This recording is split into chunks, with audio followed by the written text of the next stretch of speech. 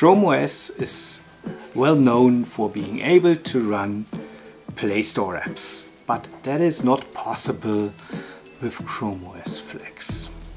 But in fact, you don't need to, since there's a way better alternative, Linux apps. Hi, this is Carsten with OpenTech, and while you are here, don't forget to like, to subscribe and to hit the notification bell, since it helps.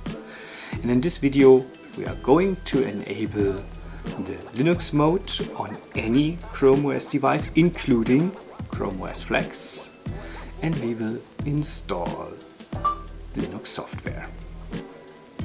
Thanks Siri. First of all, what I'm going to show you is not going to work with each and every device out there. In fact, it is limited to devices having more modern processors.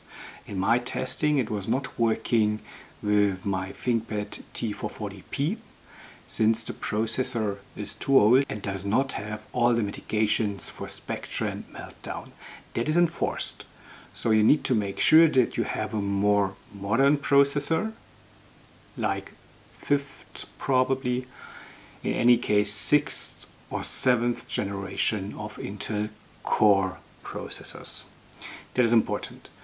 Then secondly, you need to make sure that you have Intel virtualization or AMD virtualization technology enabled in the BIOS of your device. And thirdly, you need to disable TPM chips. That is also not possible with every device. I at least managed to get enabling of virtualization and disabling of TPM chips on my ThinkPad to work, but nonetheless I failed enabling Linux apps since the processor is too old.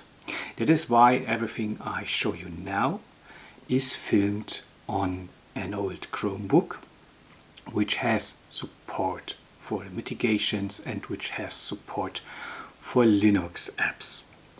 So make sure you meet the prerequisites. Newer processor, I'd say minimum 5th, better 6th or 7th generation, enabling of Intel virtualization and AMD virtualization technology, disabling of any trusted platform module if possible. Once you have that out of the way, you can do as I do, since the steps will be literally identical from a ChromeOS Flex device compared with a ChromeOS device. Let's do that. We are here on the main screen of our ChromeOS device. First of all, let's switch into the settings and then into the advanced section.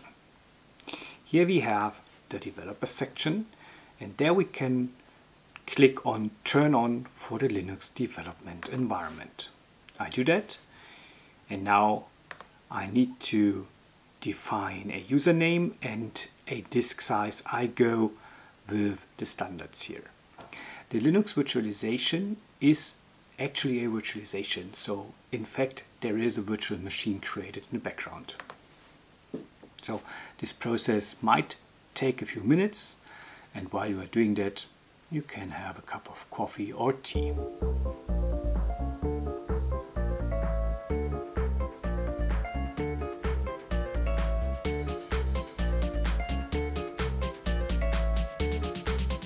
It actually takes quite a while.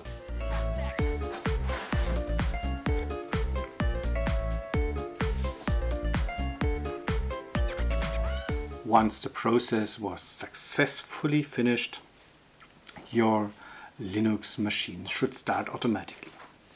If that is not the case, open Chrome and head over to Chrome://Flex,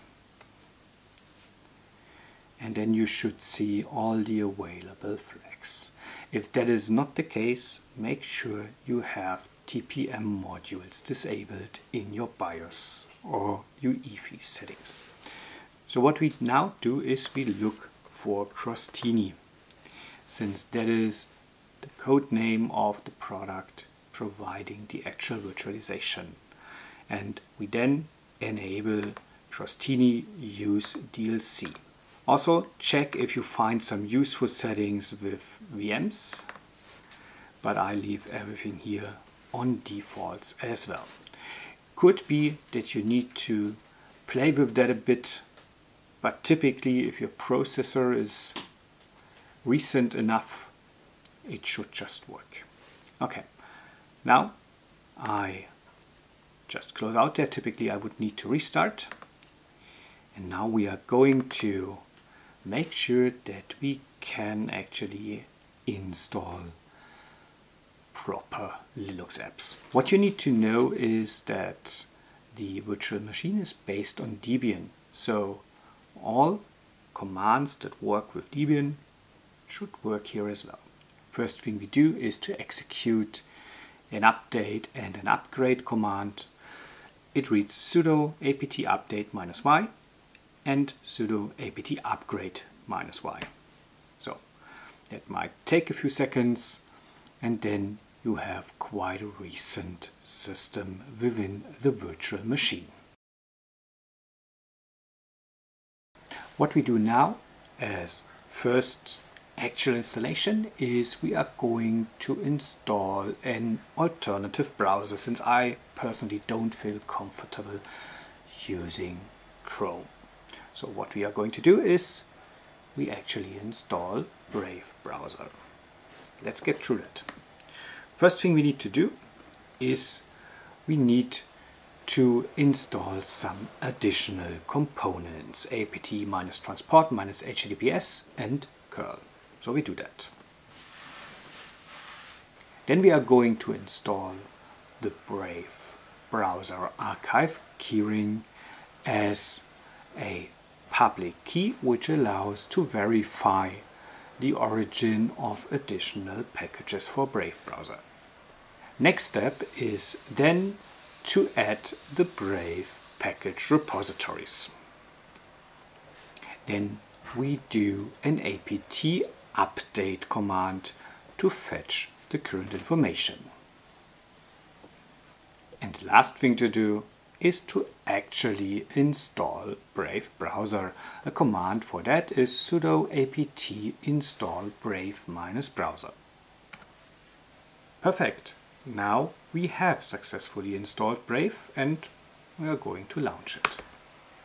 So what we do now is we open the launcher and search for Brave. We then see Brave web browser and open it. Again, depending on the speed and performance of your device, that might either go pretty fast or awfully slow. In my case, it is more the latter one. That Chromebook is truly end of life cycle, and I understand why it won't receive any additional updates. So we now hit OK here, and there we have a working Brave browser. We can now use it to serve the web.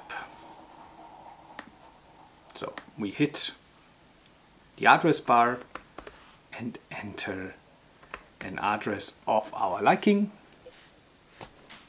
and after a few seconds we can work with any website. Major difference to any Play Store apps is that these apps, these Linux apps, are true programs, not just mobile applications. And you see that since it actually behaves like a traditional desktop browser, which in fact it is. Okay, cool.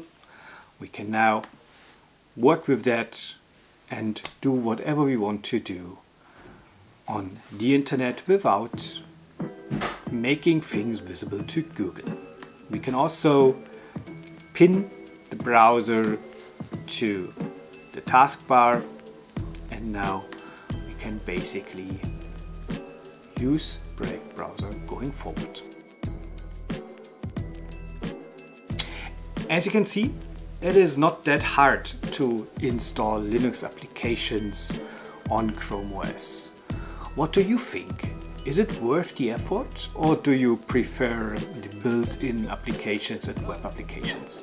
Let me know in the comments below. And while you are there, don't forget to like, to subscribe and to hit the notification bell, since it helps. Thanks for watching.